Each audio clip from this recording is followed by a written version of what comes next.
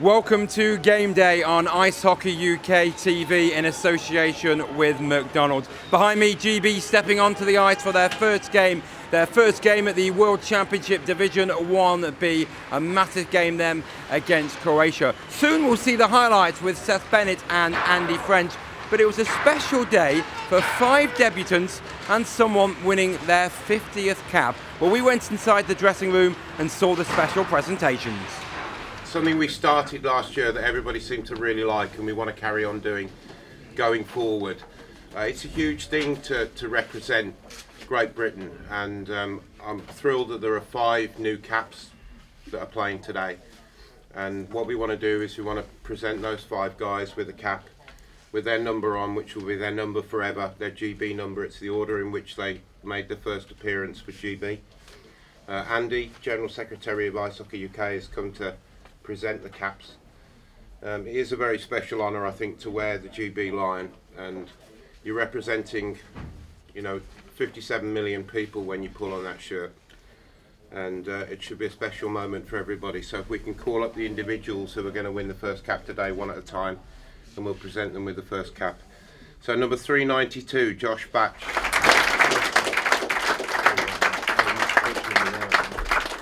393, Chris Blythe. 394, Jonathan Boxill.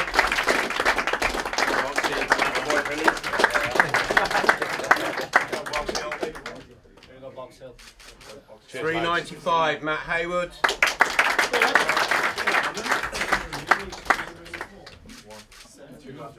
And 396, Jack Prince.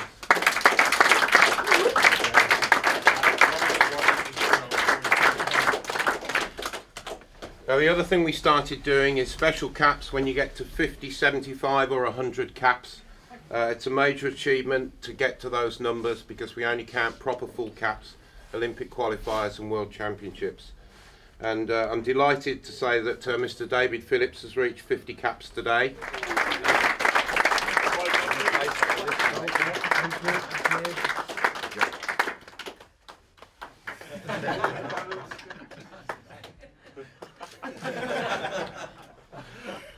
Fantastic guys, to play well today. Let's have a good opening game. Well, here we go then. A new era in British hockey about to get underway. It is the 2015 Ice Hockey World Championships in Eindhoven.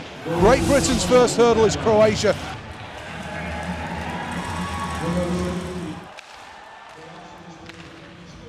GB with another chance out in front, stick press. Second opportunity, Shields misses though. 5-on-4 the power play as one man's returned. 3.5 minutes to go. O'Connor steps in, opens it up. Here's Weaver, too tight. O'Connor lets this one go off the blocker. Rebound comes out and this could be danger. Breaking hard this time down the ice. Croatia with a real chance on the backhand side. Scores! Short-handed. This time Glumich doesn't miss, having been denied twice earlier in the power play. Another breakaway and Croatia take the lead. Zertic opens up the ice. Perkovic into the zone. Perkovic shoots and scores! A bump of the fist. A power play goal. It took 18 seconds and Perkovic doubles the lead of Croatia. On debut, Nathan Perkovic with a blast and bounds beaten. It's GB 0, Croatia 2. That's not what we were looking for there, and they picked up the puck, skated down the wing there, shoots it, actually goes through Weaver's legs, and I don't know if bounce was screened by the position of Weaver, I'm not sure. On the replay we're looking there, but blocker side, just above the face-off circle we shot it in from. You can see it again here.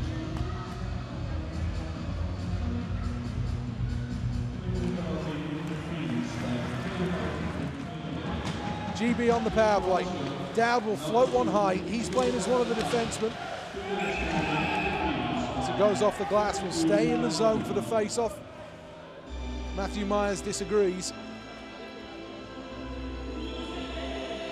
There's a bit more desperation about how GB are playing right now. Yeah, absolutely, and we have to capitalise. You said like 8 minutes to go, just under 8 minutes to go in the period, and we need need to get a goal off this power play to give us any chance of getting back into Here's this O'Connor, game. winds this one up, he scores! Ben O'Connor with a blast from the blue line, and GB are back in it as finally the power play pays. A huge smile on his face as after nearly 6 periods of hockey, GB finally breach Croatia and they cut the deficit in 2. And there was Ben O'Connor trying to get off there, sent back out onto the ice for the power play. I think he deflects off Murray here. The defenseman steps out and it comes off his stick. Just as I was saying, he shot the puck, and I was just saying we need a goal off this power play, and there we go. We're 1 goal deficit, but we're getting back in here now. We've got, what was 7 minutes? Yeah, shade over.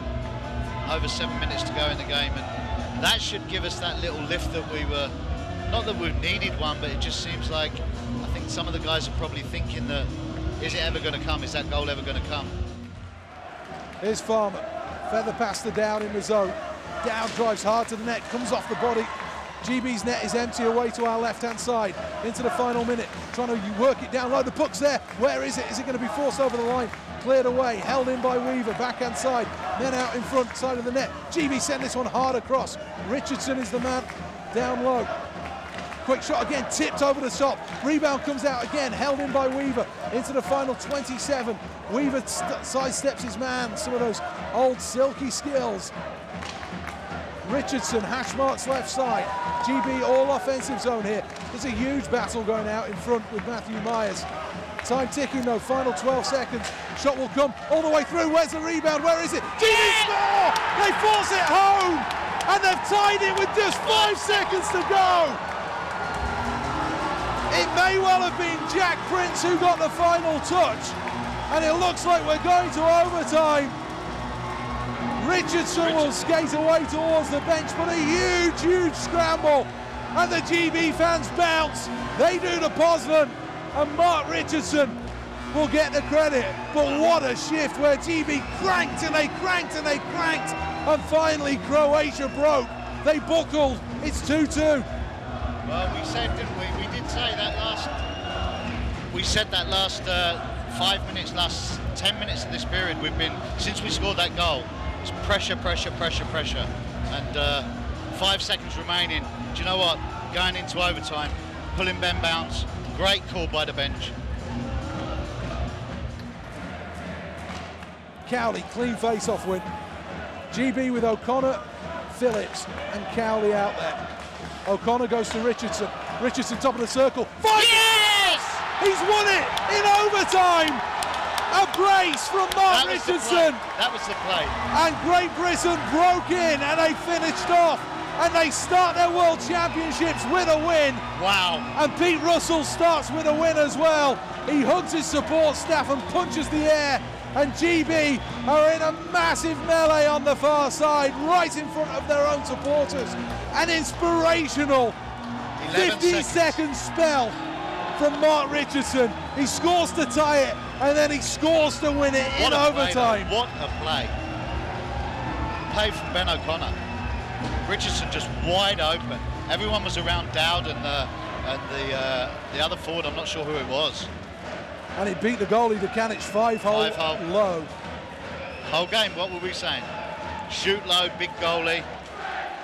Absolutely fantastic. Well, what a start for Great Britain, and that will build great belief.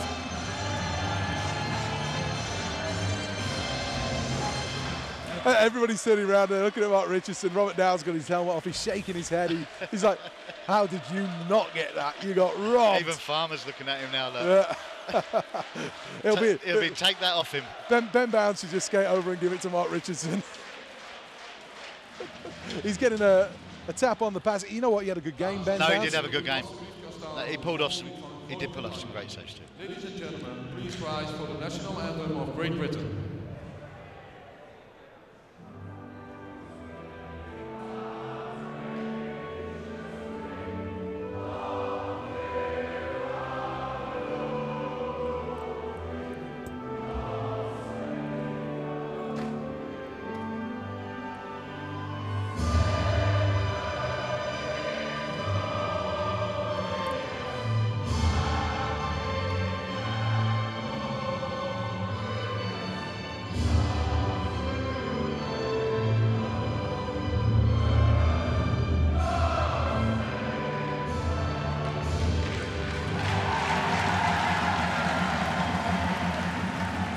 Mark Richardson, congratulations. In all your years playing for GB, have you known a comeback like that? No, I haven't. I mean, it was a great game. I mean, we played so well the whole game that we deserved that ending. I mean, I didn't think we'd imagined it would be as crazy as that, but we got the win, and that's what counts. Not renowned for your goal scoring, Richie, but the two in about 23 seconds in the end. Oh, no, I don't think I scored 2 goals in a game for a long, long time, let alone 16 seconds, whatever it was. But no, I mean, boys played so well that if we would have come away from that game with nothing, you know, it wouldn't have been right. So credit to every guy, and you know, Bounty back there was a superb all game and deserved his man of the match. And you know, but we still got things to work on, and we'll build on that, and we'll be even better. Pete Russell said he wanted you to play with passion. He wanted you to have that identity. Did you feel that you did as a team tonight? Oh, of course. I mean, you could see the guys at the end there. You can see the passion, like how much it meant to every guy, and you know, the whole staff. Andy's really happy right now, so no, it was great. It will give you great sort of hope. Well, not hope, but great enthusiasm for the tournament, because last year you lost 4-0 to these guys. You've just beaten them in overtime, Richie. Yeah, I mean, it's not the end of the world, you know, if you lose the first game, but, you know, if you get that first win, I think it really pushes you on, and, you know, the feeling's really good, and, you know, we take on Estonia tomorrow. It's going to be a really tough game, but we'll have that belief from winning today. And final question, Pete Russell, I talked about the wanting that sort of British spirit, and, you know, he really instills that in you. You know, do you think the guys feed off that? Oh, of course. I mean, everyone, you know, every year everyone plays for each other. I think there's that feeling this year. You know, it's more British, and everyone's together, and we're really excited for the rest of the tournament. Robert Dow, 10 seconds to go in that game. Do you think you're going to win it? You don't think you're going to win it, but you're just trying your best to get that goal to tie that thing up. And like I said before, we've got players who play in those crucial situations week in and week out. They're the best players in the country, so I don't think anybody was panicking on the ice there. We had a plan and we stuck to it, and it come off big. You lost 4-0 last year to this team. What's different? I think we have belief this year. I think we've got a great set of guys. We've got speed. We just go at teams. We're hungry for the puck. Everybody chases down. And I think we've just got a good belief. We've got a great room right now. Everybody's up and chipper, so I can't put my finger on it, but it's working. Do you think you still would have been positive if you'd have lost? Because, you know, it was still a good performance, wasn't it? Yeah, these tournaments, you don't have long enough to dwell on losses. You play the next day.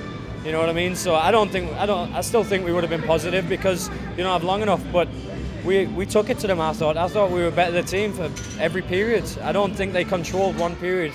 I think they had good spells, but I think majority of the game we took it to them. Must have given you great belief though, what's happened here tonight. Oh, absolutely. But you can't get too high with the highs and low with the lows. So we've just got to roll on to our next one, learn from our mistakes, and keep working hard. What do you expect from Estonia? Do you think there'll be pushovers, or do you think that's a bit unfair? No, there's no pushovers in these tournaments. You come over and everybody plays at a high level of ice hockey, so there's no gimmies in ice hockey, no matter where you are, what rink you're playing on. So you're at the World Championships, you're playing against the best players in that country, so there's no walkovers. So Pete, you start with a win, but goodness gracious, did you ever make it tight?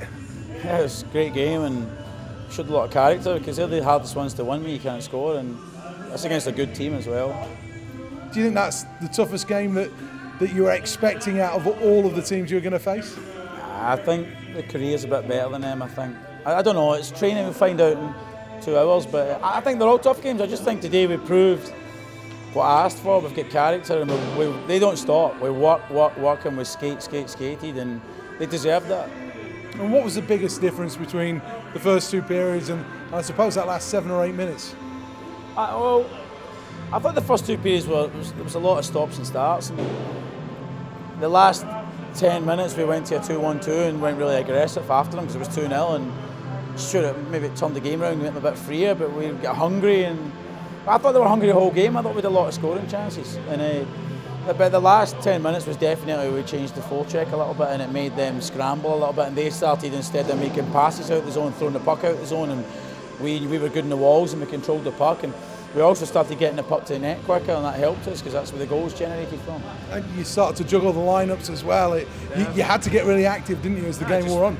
Pick my best 10 guys, and you got to sometimes cut sometimes when you need to, and we've done it, but you've seen there was nobody pissed off at the end of the game. They were all cheering and happy, and that's what it's all about. If you look at the last World Championships, I think there was only one defenseman who scored a goal. You've got 3 goals from your defensive end before we've even started, really. Yeah, the D are doing a good job, and we know that, and that was one of the main things in the philosophy, to bring the D into the rush. And I mean, I would love to take credit for the last goal. It was my shot. I said to make DTDs in the 4-on-4 and activate the D every time, but Benny's pass. Was that what you drew up on the board then? No, I never drew. I wish I drew that on the board. That was just Ben O'Connor. He's that talented, isn't he? And we made a DTD, he joined and he stepped up, and Richie joined the rush, and Ben found a pass that was just out of this world. But that's what he does. You know what I mean? He drives you nuts sometimes, and then he comes with special moments like that. I suppose he makes one and scores one. He's a great lad, Ben. I like Ben. We're lucky to have him. What about building from this? Because it's such an emotional win, isn't it, to take it like that? 2 goals in 16 seconds, amazing. Yeah, we just need to come back tomorrow, and people would say we should win tomorrow. We need to win tomorrow, that's the important thing, and we need to come back and relax tonight with some food and play our game, because you know what, the Estonians have some skilled guys, they'll be dangerous, and we've got to watch that. But I like this team, I've said it all along, and they're really good people, they're honest, and I think when guys are honest like that, the luck will come their way, and I think hard work today prevailed, in my opinion. And just finally, for you personally, what does it mean to have that first World Championship win under your belt? It's great, you know what I mean? It's like, to win games like that the best way, you know what I mean? You start scrambling your mind on the bench, you try to think of things to do to try and help them, and you're cutting the lines, and then you turn around the next minute, you can't score for 59 minutes, you score 1 goal, and then you score 2 in 16 seconds. It's a funny old game, isn't it? Well, wow, what a game that was for GB. The thoughts of Pete Russell there, what a happy coach you could tell that he was. Also Robert Dowd, and the man of the moment, Mark Richardson. Seth Bennett brought us the game on the BBC Sport website. Bring us some analysis now, Seth.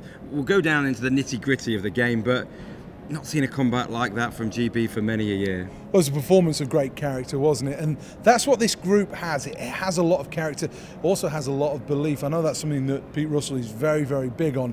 And even though the game was starting to ebb down, I think there was always a feeling within the building that if GB got one, then there was every chance that they were going to go on and win the game. That's exactly what happened. And if you think they had 2 5-on-3 opportunities, didn't take them. But when it came down to it, they managed to find that extra gear, and they were able to get those 2 goals to take it to overtime and then eventually get the winner as well. What did they do right in the game, first of all? What do you think were the good points? Well, skating. Skated really well for the whole of the game. They drew lots of power plays, and that was mainly just down to the speed and keeping the feet moving. I think the other things they did pretty well was that they continued to work hard, didn't they? All the way through the game, and they remained patient right the way down to the end. Even though the game was looking like it was going to slip away from them, they kept that belief there that they were going to score and that there was still every chance. So I think those are the things that they did particularly well. And then when it came down to those big moments, they did take their chances. But there are adjustments that were made as the game went on. If you look in the first period, one of the things that GB didn't do well, particularly on the first 5-on-3 power play, they didn't get anybody in front of the net. And when you're facing goaltending of this standard, you're not going to beat him on a regular basis unless you're going to get enough traffic there. And if you watch as the game wore on, that's the thing that GB did really well. If you think about the equalising goal, if you think about the first goal, lots of traffic in front of the netminder, didn't get a clear sight of the puck, and that's what the big difference was. Interestingly, the game-winning goal, no traffic at all. Yeah. Richardson just wound up, and that was down to a wonderful play from Ben O'Connor. What a pass. That's what he brings, though, isn't it? Absolutely. Yeah. And as the game wore on, Ben O'Connor was used limited in period 1, period 2.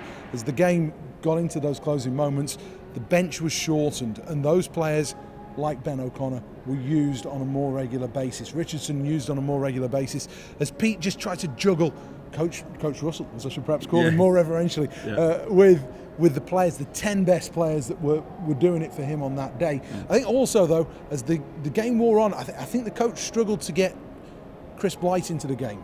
I think he needs to work out how he can have a factor, because if Chris Blight comes away here, he has to be somebody that gets enough ice time to have an influence. He didn't feature in either of the 5-on-3 power plays. So I think that's something, again, that when the coach goes away and he reflects on the game, he'll be looking at how he gets a bit more movement out there and distributes that puck a little bit more. But there were a lot of things to like about this Great Britain performance, but I think the big one is they just kept going, didn't they? Irrespective, down to the final 5 seconds, they believed they were going to be able to get a goal, and they did. I mean, I know it sounds daft because they've scored with 5 seconds to go on half a chance and then 11 seconds, but have they got to be more clinical? Absolutely. again, you look at chances that they had. Robert Farmer was outstanding today, particularly in the 5-on-3 situations. He gave 2 no-look passes to the back door to Colin Shields. On each occasion, Shields wasn't able to finish them off. Now, that may have been slightly down to the fact the puck was wobbling ever so slightly, but GB had opened the door there, and you've got to finish those off. And that's not really a criticism of Shields. I think that's just one of those things that if you are clinical, it's on the tape and it's in the back of the net. That didn't happen today. It will happen, though, as time goes on throughout this tournament. If GB are going to have success, look, they've got to score 3 goals a game. Well, you said that before the tournament started. That's my belief. My belief is they're going to score 3 goals a game through the majority. If they do that, they're going to have a chance of finishing in first or second position. That'll probably get you 4 wins through this tournament. But I think the big thing now is how do they recuperate? How do they get ready for Estonia, which is going to be a completely different kind of challenge? Yeah, the skating's going to be there, but you're perhaps not going to have the size that you saw with the Croatians. You're not going to necessarily have some of the skill, but you are going to have a team that's full of energy and full of beans and full of belief because they got promoted last time round. So again, they're going to be a bit of an unknown quantity in a way that Croatia weren't really. I think we all expected a lot. But the belief in this GB team is going to have increased from that performance. And I fully expect them to go out there and they should win in a more comfortable fashion. Hey, look, if it goes down to 3 seconds from the end and they manage to tie it and then win it in overtime, I'll take that right now. But I think tomorrow's a game whereby Dowd, you look at Dowd, you look at Lakovic, you look at, will Peacock play a bigger role? I mean, that's... Were you surprised it took him so long to put Peacock out there? I was surprised that he didn't get an opportunity on the big power play stretches. They had 5 power plays before eventually they scored, and I think that's something, again, that the coach may have to look at. Peacock is a goal scorer. You have to use players in their best roles, if you like. He made a difference when he played, I thought, and it'll be interesting to see how those lines are juggled as the tournament goes on and how much ice time Peacock will get. He has a point to prove. Thanks, Seth. That's Seth Bennett. He does all the games on the BBC Sport website. I think tomorrow it will be General Manager Andy Buxton joining Seth. Really worth a listen on the BBC Sport website. Also on Premier Sports, Paul Lady joining Aaron Murphy for that one. Plenty of ways to follow the games out here in Eindhoven, and Team GB Twitter as well. You can follow all the games many different ways. That's about it for this edition of Ice Hockey UK TV, sponsored by McDonald's. The good news is from the first one, GB left it late, but they beat Croatia by 3 goals to 2.